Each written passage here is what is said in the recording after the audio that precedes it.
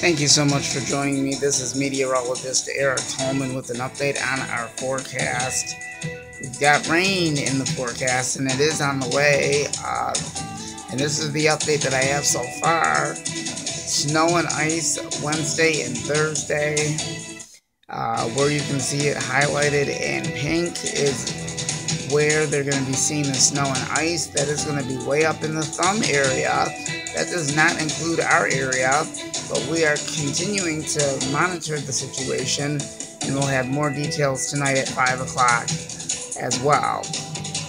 For us in southeast lower Michigan, it is mostly going to be rain, so we're going to be on the warm side of this. We'll let you know if there's going to be any changes to this. So this is what is happening so far. The event summary is indicating snow changing to sleet, freezing, rain tonight for the Saginaw Valley.